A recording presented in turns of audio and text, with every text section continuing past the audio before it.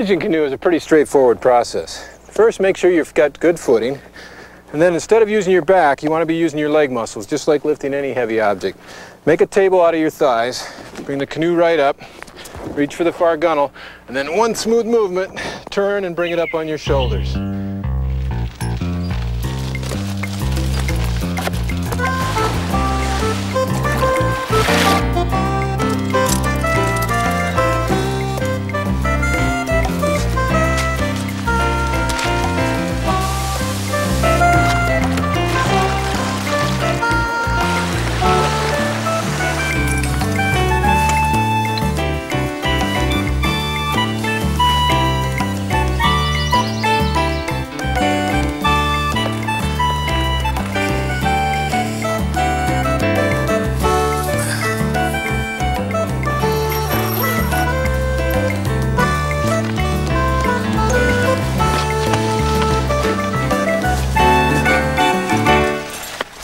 Wow, nice.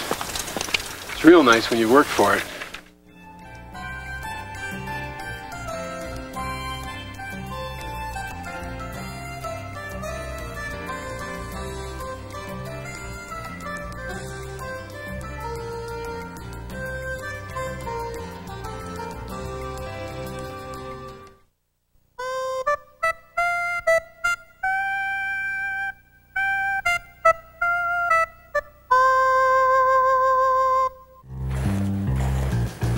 I'm John Viehman, soaking up the sounds of winter in Glacier National Park, Montana. Join me for a winter camping odyssey on snowshoes and make your own adventure on Trailside.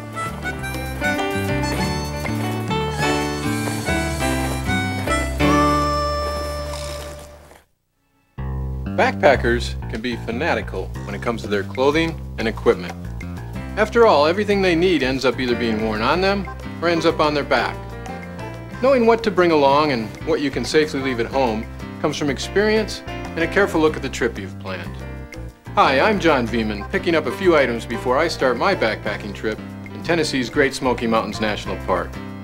You know, an overriding concern for backpackers is finding clothing and equipment that's compact, lightweight, and if possible, does double duty.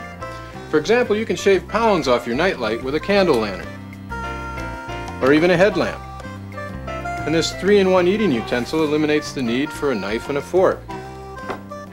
You can even leave the kitchen stove at home with this modern backpacking alternative. But when you head to the Smokies, the big question is still the weather. It can be sun-tanning hot one day and bone-chilling cold the next. My answer is to prepare for both. Join us and find out if I'm right as we make our own adventure on Trailside.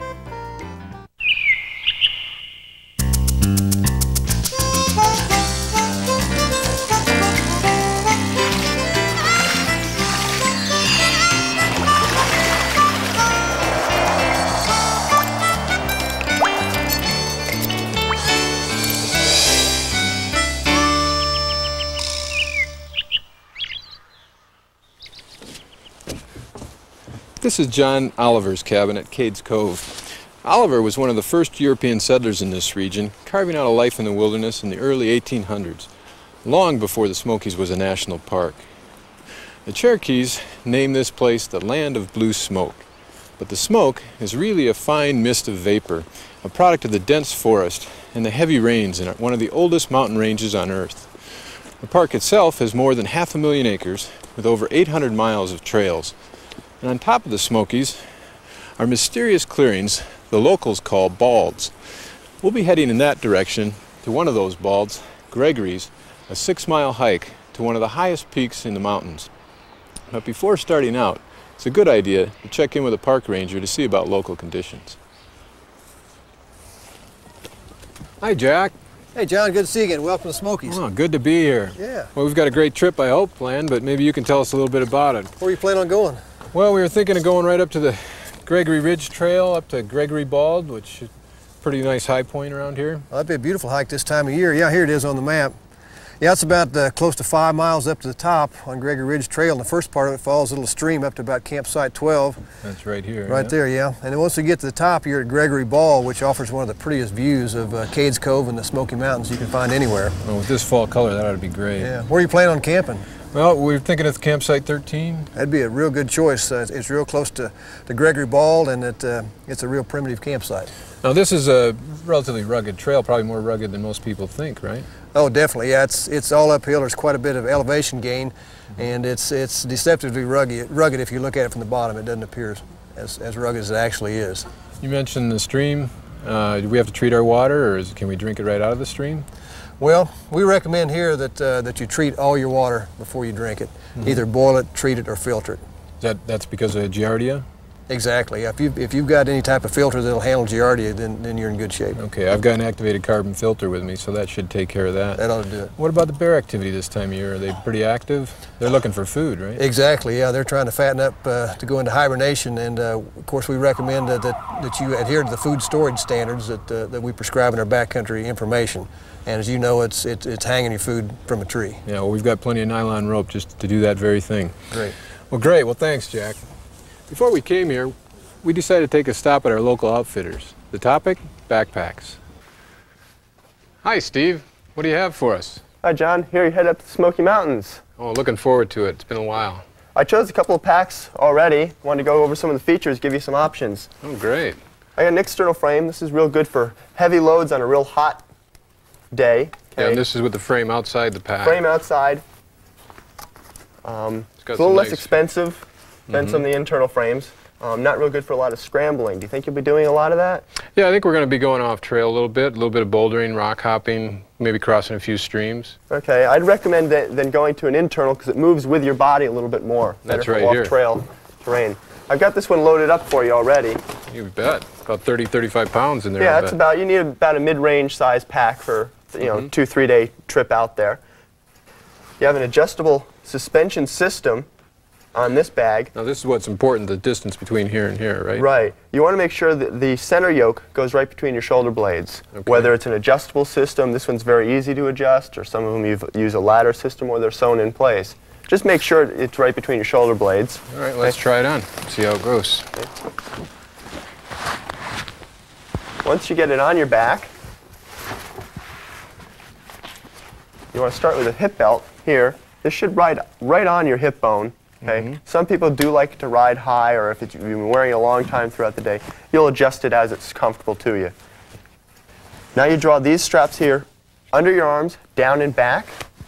Okay. Oh yeah, that brings it right in. That'll cinch it in close to your body.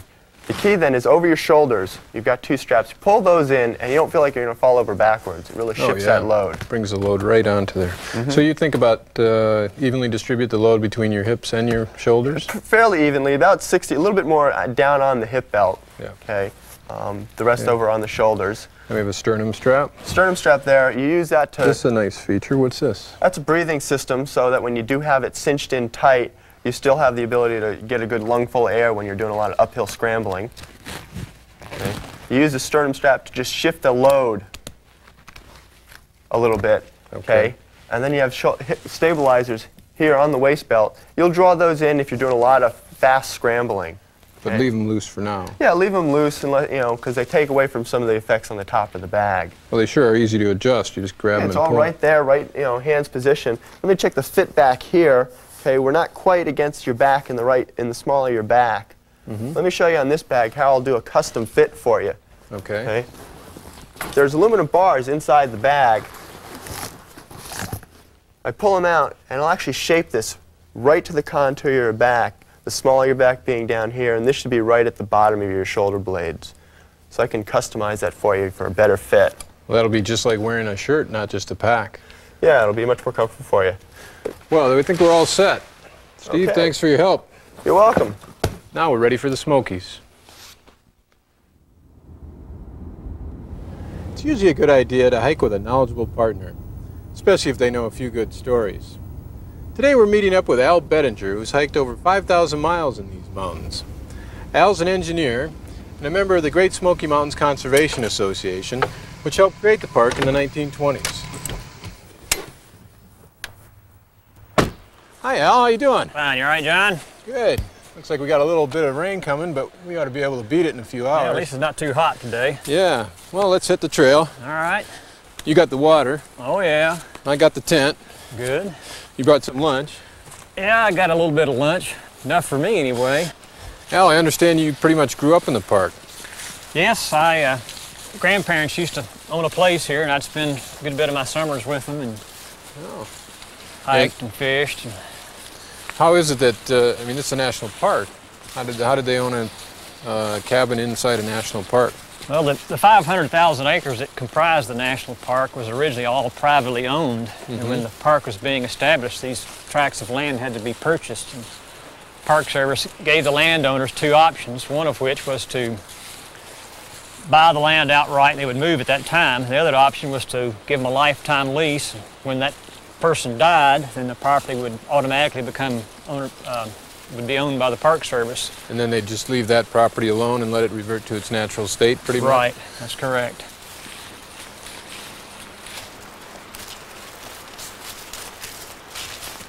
We got a lot of altitude to gain yet. Yeah, about 3,000 feet. Now, either big clouds just come over or we've started to lose our light. No, we're just under some rhododendron up here. A lot of that in the park. Yeah, it usually grows near bodies of water. You got different kinds? Is this a particular kind of rhododendron? Well, this is either Catawba or white, or maybe some of both. Long, leggy stuff.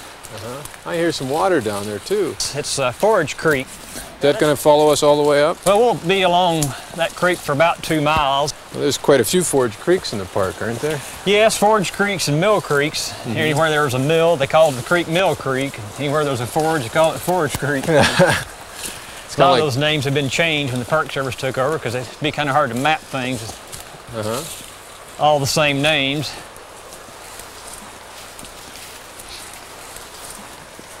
This is the white rhododendron here. That's an interesting plant. It's an evergreen. And as I was talking earlier, when it gets cold right around freezing, the leaves will curl up like an old hound's tongue. And when you see them like that, you know the temperature's at least below freezing. Time to get out your long underwear about that Right, time. we hadn't already got them out. When you're in the Smokies, you're reminded about pacing. You got a lot of up and down, and you're going to have a long day. So I always like to set what I call an all-day pace, which is figure somewhere in between what you feel like doing when you're starting out and what you're going to feel like doing when you're finishing up for the day. About in between is where you want to sit. So keep in mind you're out here to have fun, not to win a horse race.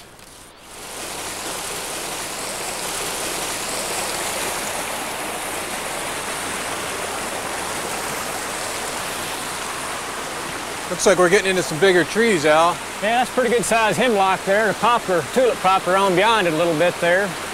I'd say the loggers didn't mess with that tree. Why do you think that one's still standing? Well, hemlock wasn't very useful timber for the loggers. It didn't have any real commercial value, is what I've been told. Yeah. There's a lot of big hemlocks that the loggers just bypassed. Well, we're going to hit some bigger ones than that, aren't we? Yeah, on up the road there's some virgin timber. Trees that never have been logged. Can't wait.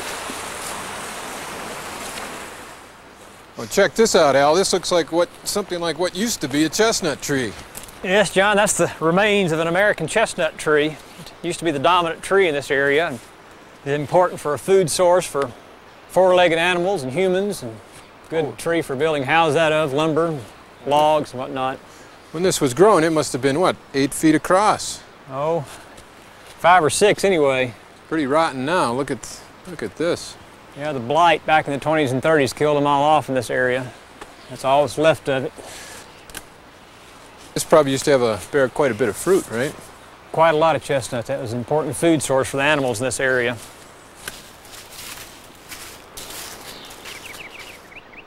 Now, Al, I've seen poplar trees, but I've never seen one this big. Yeah, that's a pretty good example of a virgin yellow poplar tree, John. Wow. This is a pocket of virgin timber around here, virgin forest, that we can thank Russell Gregory for back in mid-19th century, which is kind of a radical concept, but he asked that it not be logged so can save the trees for future generations to enjoy. No, well that explains a lot. It explains why Gregory Bald is named Gregory Bald. That's right, it's from the Gregory family. Well, I hear there's quite a view up there. Why don't we get up there and take a look? Sounds good to me. All right. Al, you keep promising me there's some kind of payoff up here. I'm starting to become a disbeliever. Wait a minute. All right, we're clearing out here. Looks like we're coming up to Gregory Bald after all. Yeah, this is it, John. We made it. Oh, this looks great. What do we have? Look at all these blueberry bushes up here. Yeah, too bad the blueberries aren't out now. Oh, but the color is something. Let's take a little side tour up here. Okay, yeah, we'll get a little bit better view maybe up here. Well, this is pretty interesting. Now we're at what, 5,000 feet.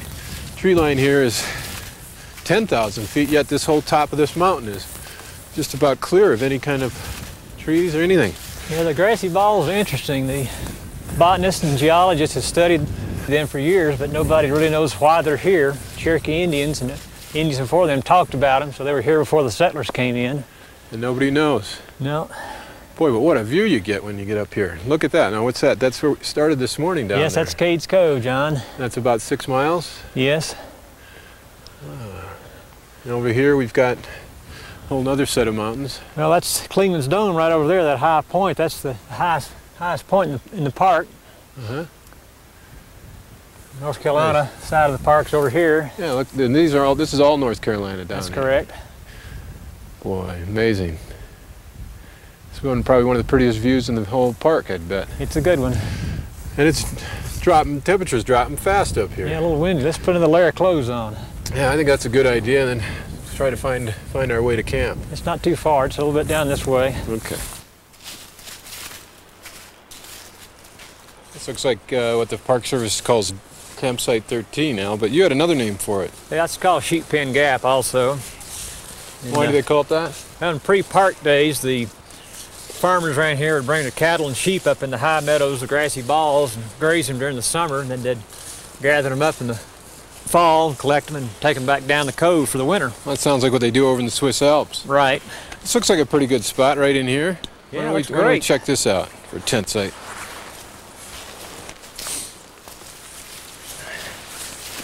Got a lot of nice features here. We've got a nice comfortable log here for a place to sit and have dinner. Good flat spot here. We got trees right up here for hanging our food, keep it away from the bears and other critters. Get these rocks out of the way.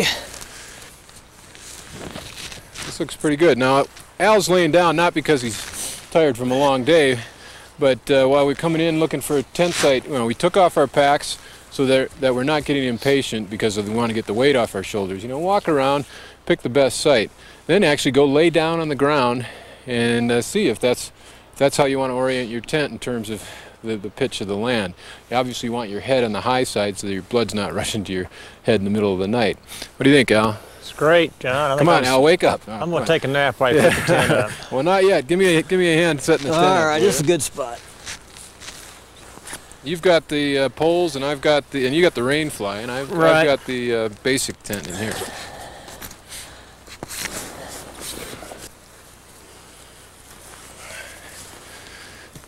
Well, that pretty much sets the tent up. A couple points about siting a tent.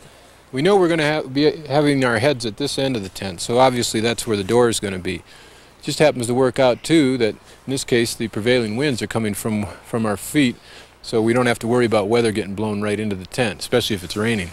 Also in the morning we've got a nice break in the tree canopy here, so we'll have a nice warm sunshine to kind of greet the day with come morning time. This tent in particular is a low impact camping tent, and one of the things that's nice about it is that even with our stakes there's very minimal amount of disturbance of the soil as you stake out your tent. Well, Al, you got that food just about ready to hang? Yeah. Got the bag tied up here. Oh yeah, you've got it well rigged. Let me give that a try. Used to be real good at this in high school. Good shot. All right. Now we'll hoist it up there and see how that works.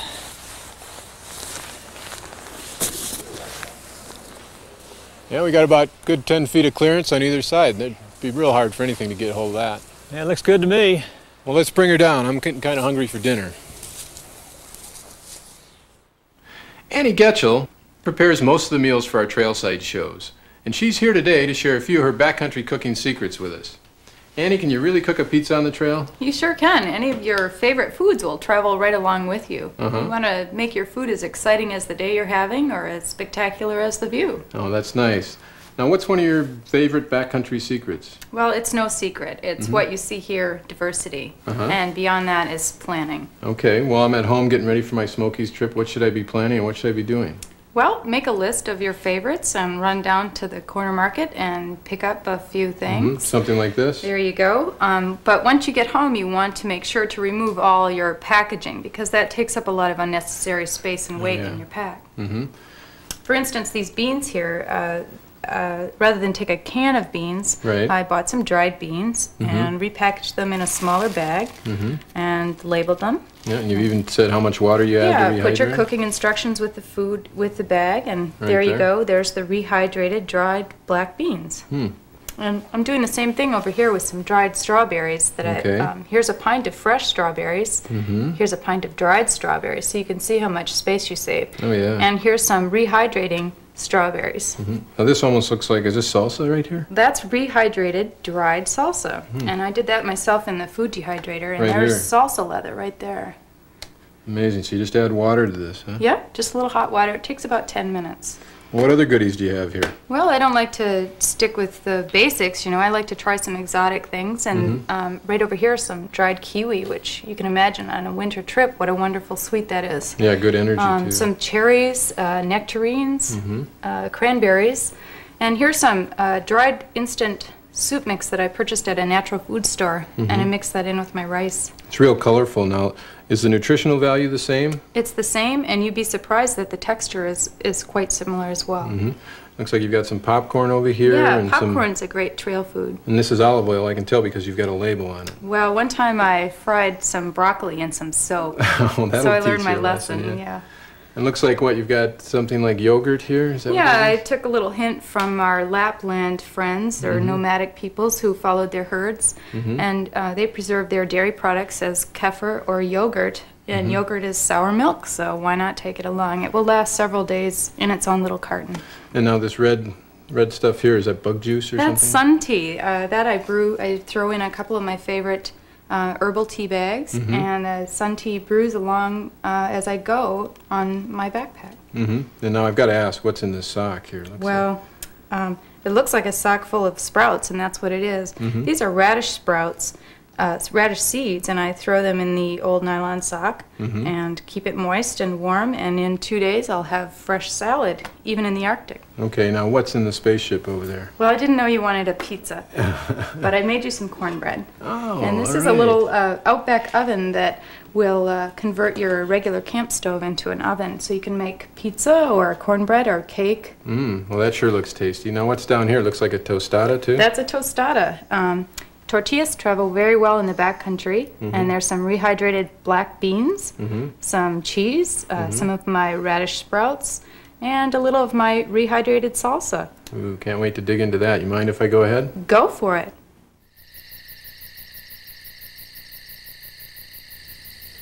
A headlamp's a real handy gadget to have around the campsite. I like to use them for reading before I go to sleep at night, but it's also handy if you end up coming into camp late and you have to prepare dinner in the dark. It frees up your hands to cook, if nothing else. But anyway, it's getting late. We've hung the food away from the tent and made sure there's no scraps left inside the tent since we're in bear country. And we're going to probably be getting up pretty early tomorrow, so I think we'll call it a night.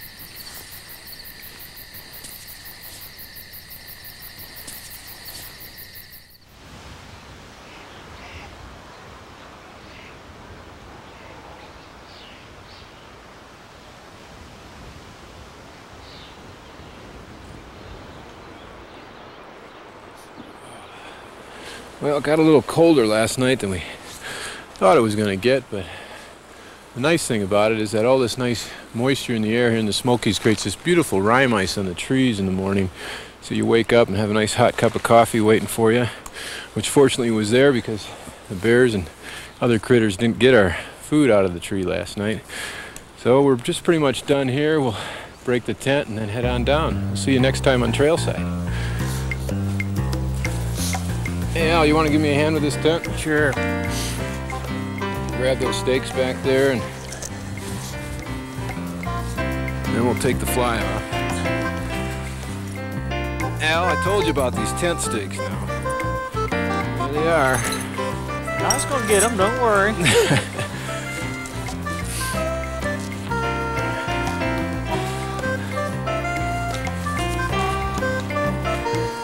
They'll be warming up here pretty soon. Start taking some of these clothes off. Yeah, that'll be nice. We'll have that as a problem.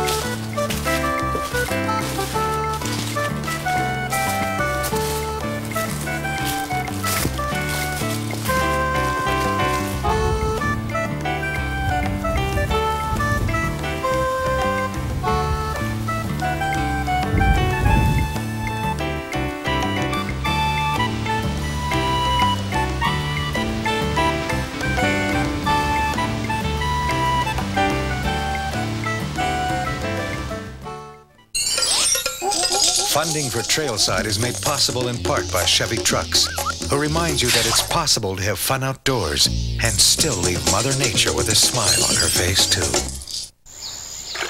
And LL Bean, providing sporting gear and apparel for people who love the outdoors for over 80 years. And High Tech Sports, who invite you to enjoy the great outdoors and follow the trail to adventure.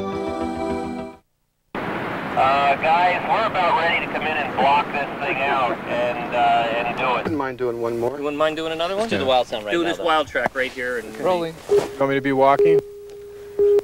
52, take 2. All speed. Quiet, please. And action. We're fine. Got sound, we got everything? Yep. Hi, I'm John Viehman. Some of you may know me as the editor of Backpacker magazine, but today I'd like to welcome you to a new show called Trailside. Our theme is Make Your Own Adventure, and that's exactly what we're going to do. Every week we'll be somewhere in the outdoors, backpacking, cross-country skiing, canoeing, having a good time, and showing you how to do it too. We'll see you soon on Trailside. Is that any better? I'll take from the top anytime. Hi, I'm John Viehman. This show has to be remembered first because it was the Trailside pilot. Today I'd like to welcome We you were to a just new sorting out the television idea show, of what we wanted to do for a new television series. So you can just imagine how much discussion there was as we made our way up the trail to campsite 13. Hey, what are these blueberry Imagine bushes? being on the trail with the comforting, familiar feeling of a loaded pack on your back, your feet gently softening to your boots after weeks in street shoes, the brilliant fall colors jumping out of the Appalachian hills, and here we are talking up a storm about a television show? Somewhere along that trail we saw the contradiction in what we were proposing, of creating a show about the outdoors that, if successful, would make more people turn on their television sets. It was pretty typical of our executive producer Steve Samuels to seize that notion, and on the spot he devised the advertising theme for the show. He envisioned a beautiful photo of the outdoors with a headline across the top announcing, "At last, a television show that will ensure you watch less TV." It was the only way any of us could really justify what we were about to undertake, much as we were excited about sharing the outdoors experience with a whole new audience. And that advertising campaign is now a huge success, by the way. Smoke is really a fine mist of vapor. The Smoky Mountains show was not an especially easy show to make, especially when we were down in the valley.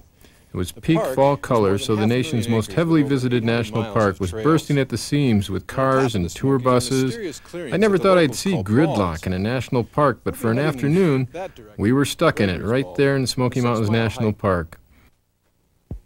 And most of the scenes, like the one at John Oliver's cabin, took hours to complete, since hundreds of people were streaming through as the cameras tried to roll. It was nice to have the audience, but you know, I really don't think I look a bit like David Letterman. Anytime. Other scenes in the show happened because of the crowds as well. We originally planned on shooting the scene with the ranger inside his cabin, but with the constant traffic and people asking where to find the bathrooms and where can I get a drink of water, we quickly took our show back outside. And the hood of a park ranger's vehicle served our needs just as well anyway. Once we were up on the trail, away from the paved road, however, we hardly saw another person. And that's really the beauty of putting everything on your back and striking out down the trail. Only a small percentage of the crowds you hear about will ever go beyond the scenic overlooks along the roadways. Size hemlock there and a poplar, tulip poplar on beyond it a little bit.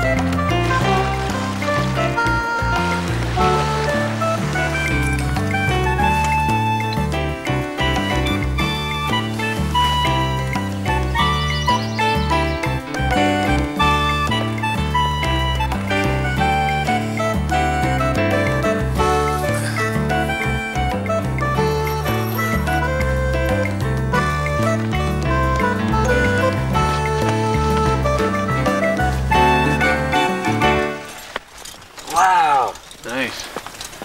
It's real nice when you work for it.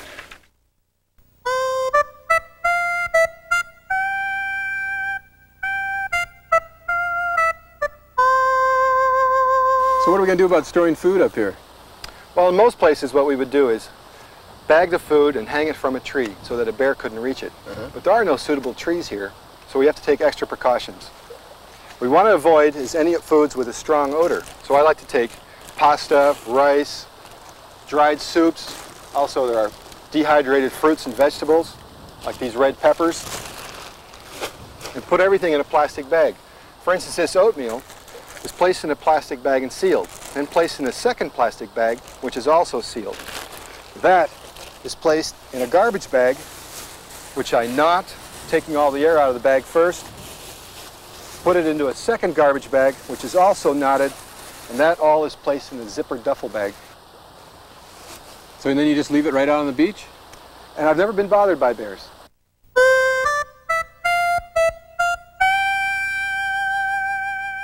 You use a poncho, huh?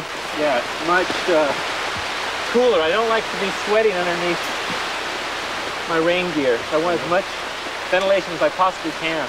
Huh. I kind of like to use these pack covers because that way you can kind of take your pack off if you stop and you still have your rain suit on.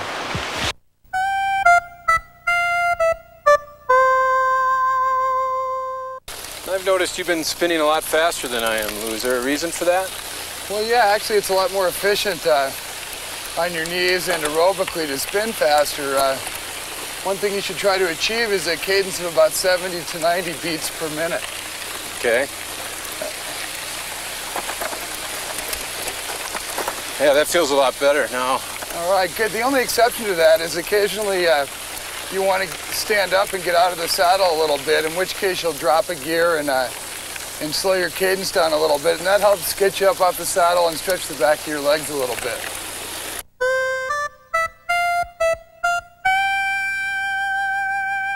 Well, after you've set up camp, the next question a parent is bound to hear is, where do I go to the bathroom? And the answer is pretty straightforward. As soon as you hear that question, you want to be ready with your potty trowel and an extra plastic bag. And then you designate an area just offside of the camping area as the designated bathroom area. And the procedure is pretty simple. Just like with adults, you want to dig a little cat hole about 6 inches deep, have them do their business, then cover it back up and tamp lightly. And then just like anything else you pack into the woods, you want to pack your paper out in the plastic bag.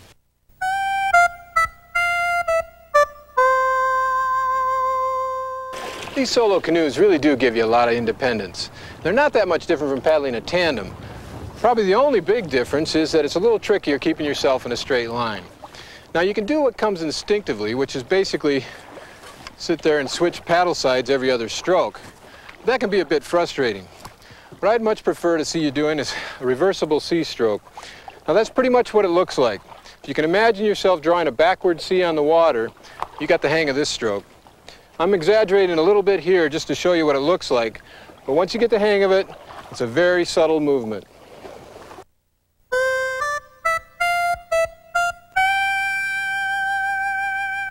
Whatever you do, just keep thinking small. Put one arm out in front of you, and one arm behind you. Okay. And just push your pack and move slowly. Yeah. And you use your feet. Okay. Now, we're lucky this time. We're going downhill, which is good news if we can get through, but real bad news if we can't. Okay, you're sure we can get through this one, Dave? Well, we'll find out real soon. These things are miserable. You also have to garden them, which is moving the rocks aside.